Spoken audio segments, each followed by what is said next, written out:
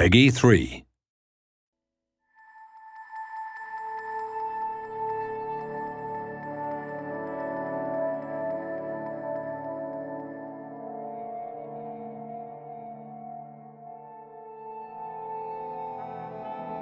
More than anything else, I am the most excited to depict what the near future of spaceflight may look like. How do we get to actually freighting things back and forth between planets and making commuter trips to all of these planets? What does that look like in reaching that point? We are proposing in Kerbal Space Program 2 technologies that would facilitate that. There was a program called Project Orion that was in the 50s and 60s specifically intended to develop this technology that involved spitting out tiny nuclear bombs and exploding them against a pusher plate that was attached to a vehicle by giant shock absorbers. And they got as far as conducting experiments with pusher plates and explosives in the real world. And it was the Partial Nuclear Test Ban Treaty that put the kibosh on Project Orion.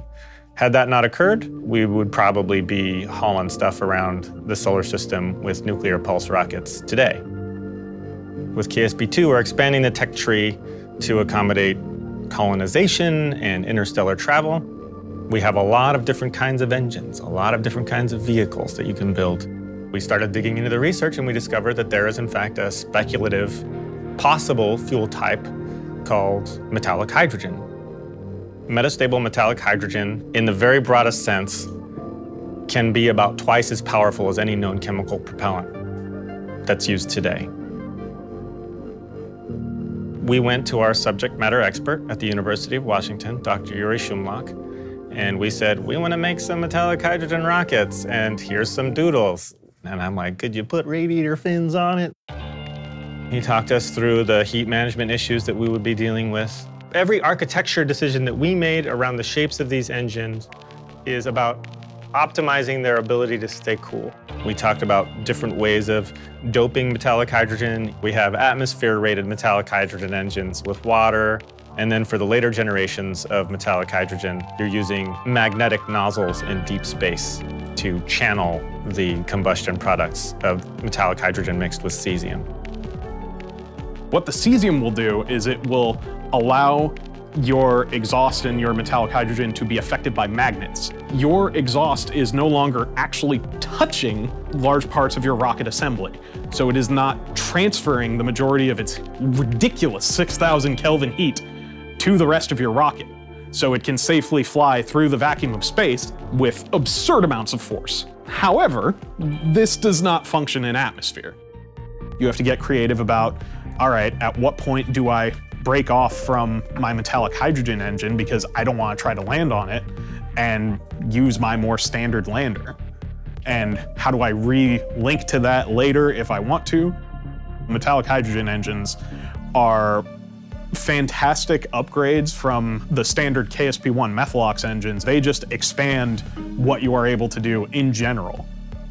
There will be metallic hydrogen fuel factories in our game. It's one of many things that you do at a colony, which is part of the reason you need colonies in our game, is because you need to be able to synthesize some of these more exotic fuels. And synthesizing it is an unsolved engineering problem. If we are able to create a quantity of this stuff, and more importantly, figure out a material to build an engine and a rocket out of that can actually withstand the extreme heat of burning this stuff, it completely changes the nature of space travel. It's really exciting to be able to depict that and what that might look like and give you the chance to play with it in Kerbal Space Program 2. I was sitting down with Aaron, our effects artist, and trying to figure out what the exhaust for this engine was supposed to look like. And I have a notion of what a rocket looks like in a vacuum, so we kind of started from there and put it in front of Yuri Shumlak, and he wrote back one of the coolest emails I've ever read in my life. Black body radiation, chemical properties of metallic hydrogen. He went way, way deep on this thing, all to tell us that it would be pink. No, really? So then we were like, all right, the science is there. Let's figure out what this pink exhaust would look like. And we built it up, and the result is like nothing you've ever seen before. Before, every part exploded the same. Whether it was landing gear, a radar dish, a fuel tank, it didn't matter. We wanted to expand on the launch and on explosions, and really on the exhaust to make it a little more toward real life.